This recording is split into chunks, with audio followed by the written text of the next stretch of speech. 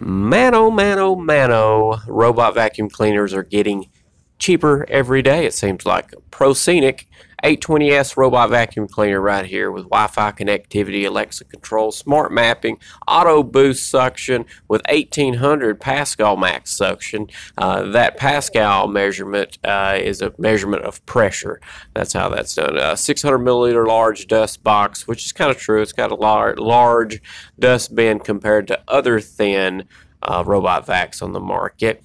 And then you get self-charging. It can take care of your hardwood floors, carpets, and pet hair and all that good stuff. And this is the unboxing of it. And as you noticed, it comes with the brushes and everything. You only get 2 of those. You get the charging station, the adapter itself, and all that goodness. And there's some sensors underneath that robot vac as well that can help not go down some stairs. So don't worry about that. But you just get one set of brushes here. They snap on pretty easy. You do get a brush under there. You get a remote, which has all the functions that the app has on it.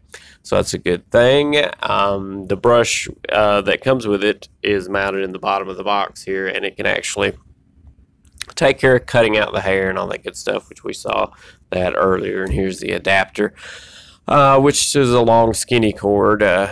There were some charging bricks that existed on these things in the past. But make sure to remove the foam bumper guards, and here is the unit underneath. You can see the silicone with the brushes, the bristles, and stuff like that. So it should be able to swoop and sweep up everything underneath it and take care of all that goodness for you. Got some high-rise wheels there with some good spring, which we'll go over later. But it will create a good suction between the floor and the robot, which is a good thing. A little wheel in the front there. Like I said, there's some sensors to the left and right of the robot. The bumpers are the front half of the robot. The exhaust is on the side. And there's that super high clearance that you can get. It's crazy, like 1.5 inches plus. It can hurdle, which is kind of crazy. We'll go over even more of that later. But the bumper system, some of the sensors there and stuff, it's not going to fall downstairs like I mentioned earlier. Yeah, it's just a great little unit, and the bin pops right out of the back with directions everywhere on how to handle the thing. And you do get a 2-filter system on here. It's sort of like a HEPA type filter with a large particle filter underneath that can catch a lot of things and save you some money. But that swings down there, and it's got a little flap that prevents stuff from falling back out of that hole once you pull it out to go dump it. You don't want to litter trash everywhere across the floor. You just clean. That helps. There's your suction there that creates that flow, that suction flow through there that pulls air through those vents there and allows the debris to come in front of that. But yeah, there's your 2 filtration systems there.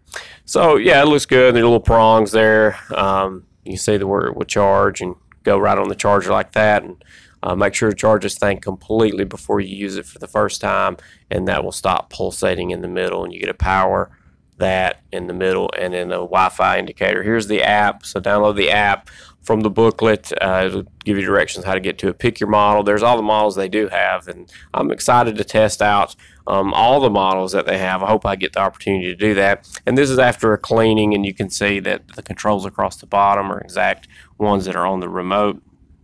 If you need to see that, there it is. Clean for over ½ hour, max suction, and then there's a map of what it did. And here it is coming off the base. When you hear this audibly, it is on max suction. So it comes off, and it does the zigzag like lawnmower pattern. I'm the biggest fan of that. I don't like the Roomba, random, all over the place stuff that used to exist on these things. And you just hope it passes over the spot, but this will guarantee almost get it all. And I say almost get it all because we're going to go over what it doesn't do, which isn't a lot. So really, you know, currently you get a $30 off coupon right now on the link down in the YouTube description, and that'll bring you to $169 for this thing, which is crazy. And you can see that it's going to go back and pick up where it left off on this little section, the second half down there, and then start right back. There is no laser mapping, so it's kind of doing this off its, I guess it's wheels or movement. or something like that, where it knows where it's at, because the wheel got caught once before in the past, and on the map, on the app, you can see where it just went nuts and crazy and strung out to the side. But I think it has something to do with the wheels, and it just kind of, it's like a blind robot feeling around and knows where it's been and where it needs to go. And it does a decent job of going back. This is the part you need to look at. It comes in, it's just some flour down there. It doesn't matter. It doesn't get it all that. It's not going to. The point is, keep your eye fixated on where it just left from and where it's going to come back to, and you end up with a triangle right there that it just doesn't get. If it would turn, move forward a little bit, and then turn again, it might get all the way up against the edge. As you can see, it misses about a 3-inch by 2-inch triangle there that it will miss all along the side, but it has fantastic edging, so you can always turn the edger on like this and go. This is a baby gate that we have up to keep the topper out, and it kind of scoots along. Like, it doesn't read that as a solid wall, the gate, the sensors on the front doesn't, so that's why it's going left, right, back and forth like that. But whenever it gets next to a solid wall, that's when the edging ability really shines, and it can do some fantastic edging. Like, it can run parallel with the wall, close to it, and those brushes will turn. It's some of the best edging that I've seen on the robot vac. Yeah, I mean, just the edging on this thing is just marvelous to look at. You put some obstacles in its path, even plastic bags, which would normally snag on some units that have in the past, and this is able to maneuver around the shape of the bags itself and really do a fantastic job of edging. It's just fun to watch how well this thing can navigate around, especially for its price.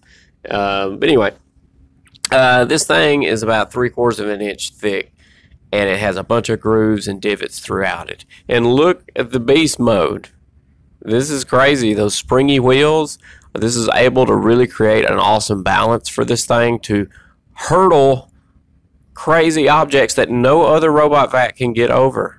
So that is very impressive. Look at those wheels, and they are super springy. They push back, but yet they allow it to sit down and suction the floor. Over carpet, it can do it. It can nail medium pile carpet. I wouldn't go past that, but it can do it, and it's edging right now. I just put it on edging to show its carpet ability and stuff. It does great.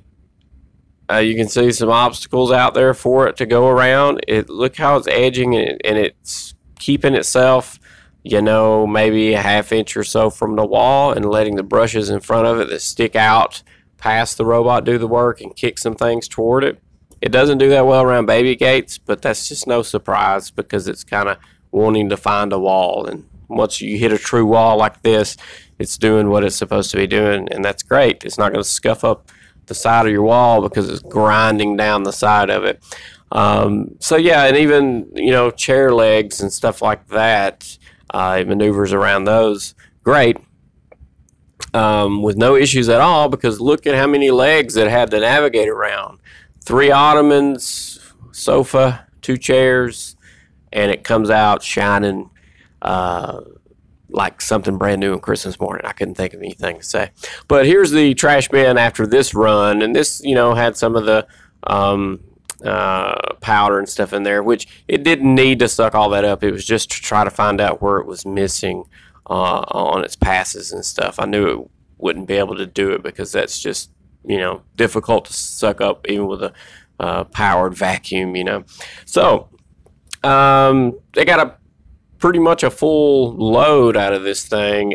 Sometimes you will have to reach your fingers in there and get something if it's just hair.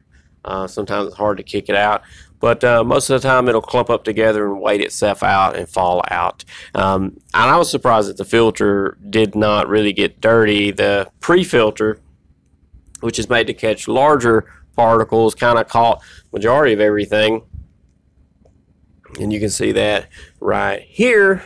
So surprising enough, that will prolong the life of your little paper filter, so that's cool on their part to design it like that. I know some creators who want you to burn through those filters, you know what I'm saying? Cha-ching. So in closing, this is a fantastic robot. It's not a laser, it's mapping. It's kind of is as smart as it possibly can be while reducing the cost. So I don't think we've seen the last of Prosenic. They're popular outside of America. This is their first push into America that I know of, and they're bringing a fleet that they've used overseas, and I'm impressed at this entry-level model, and I really do want to get my hands on their most sophisticated unit so I could really see what it can do, because if this thing can be really highly recommended by me, which it is, I can't wait to see the other units. And some of the other units actually can mop the floor and stuff, so as it's vacuuming. So that's pretty crazy. I mean, I respect the company already, and I really just can't wait to look forward to see where they end up. So make sure to follow the link in the YouTube description to see this thing, and also all the specs that I probably missed. But I hope I give you a good idea of what you might be buying, and make sure to explode on that subscribe button and ding that bell so you get notified on the next product that I got coming that's actually affordable and fantastic all at the same time. See ya. Whoa! Almost forgot. It'll wander around until it gets a line of sight of the station, and then it can make itself back. So make sure to put it in a okay spot so it can find it. That's all. Bye-bye.